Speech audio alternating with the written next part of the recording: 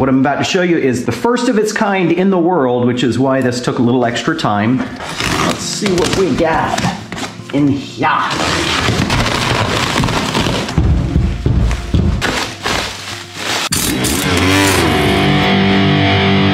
Just got a package in the mail, so let's dig right in. I'll show you guys what I got.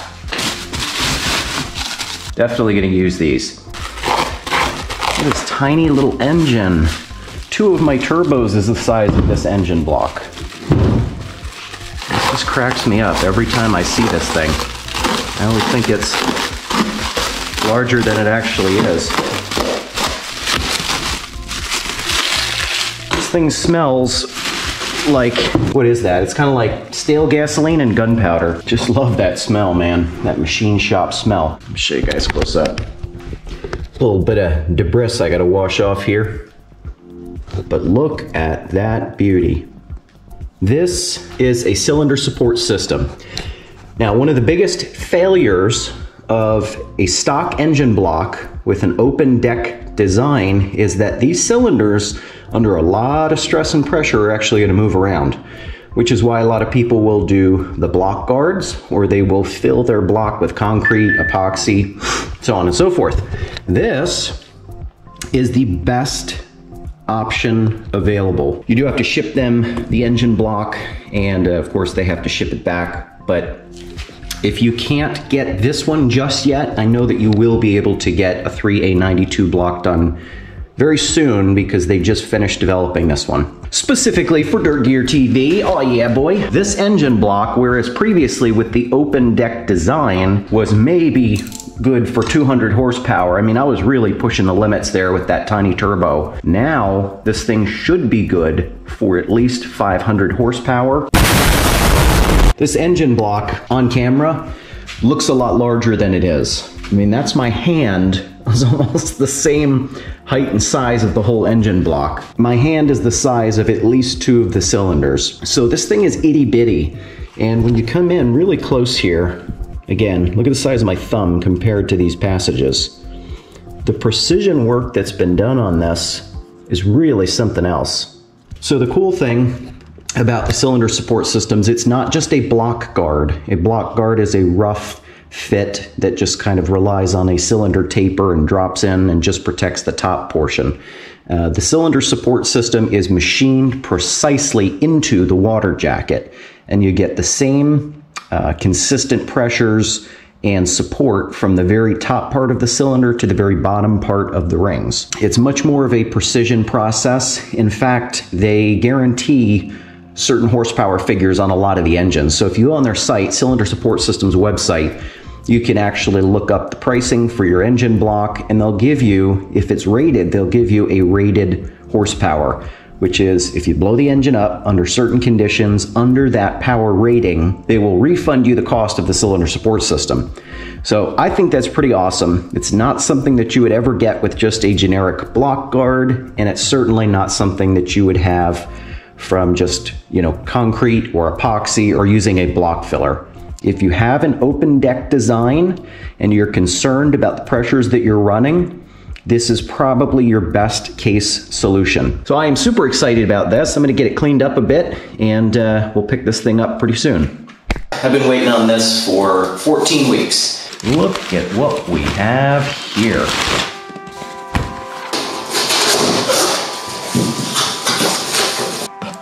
Oh yeah, the good stuff. All right, let's see what we got. First and only of its kind in the world.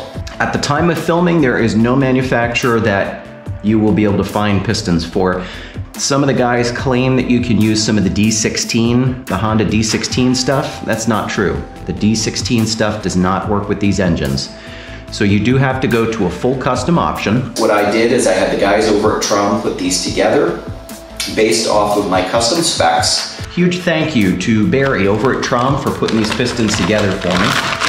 One of the things that I had Barry do over at Traum, boy, that's a stout little unit, not a scuff on it. So one of the things that I had done with these units is we increased the size of the wrist pin. We went from approximately an 18mm wrist pin up to a 19mm wrist pin. Reduced the compression to a 9.5:1 versus the 10.5, which was the stock factory piston, was a 10.5:1. And what else? I did have the valve reliefs cut approximately 1mm deeper. So there's some extra protection there, an extra millimeter of relief cut into the piston. I'll of course weigh these two guys. This piston is specifically designed to be good up over 40 psi. In order to get the ring lands and the rings as strong as possible, we did have to use an oil support ring down here at the bottom where the wrist pin comes through. Focus. There it goes. See, there's a cutout there at the bottom that meets the wrist pin. Fully floating wrist pin, of course. Box number 2. This is the one that I'm even more excited about. These are something I've been working on for the full 14 weeks. It's taken a long time because there's nobody doing any builds with the 3A92. It's not like I could just copy somebody else's specs and send them to a manufacturer and say this is what I want built. Custom 3A92 specs. These specs were developed between me and the engineers at Pauter. Full custom everything. Try not to drop this one.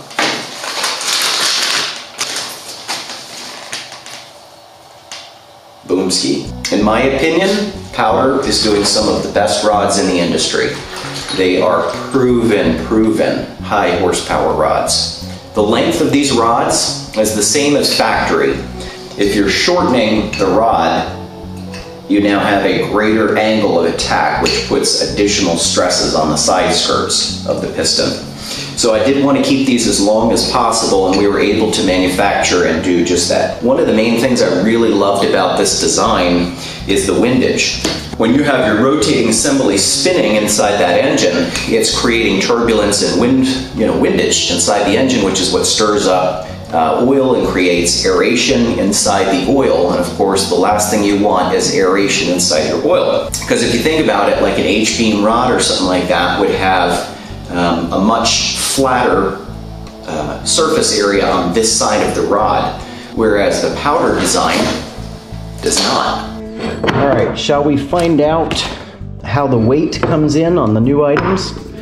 Now guys, you know that because of the nature of this build, I've been obsessed with weight, and of course the engine weight is no exception to the rule here, but at a certain point you just can't use light parts. You gotta go to heavy duty parts, and that of course is going to add weight every single time. All right, it looks like it's gonna be about 19.7, 19.8. The original, we'll put our wrist pin in here.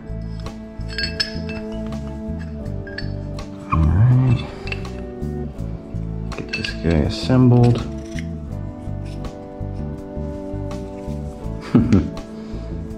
Nice.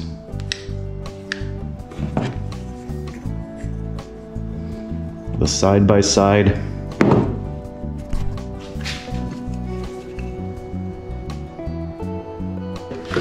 Let's get a weight.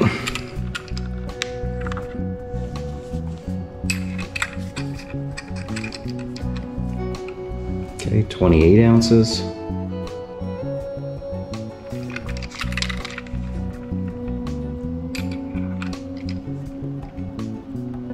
All right, 28.2 ounces.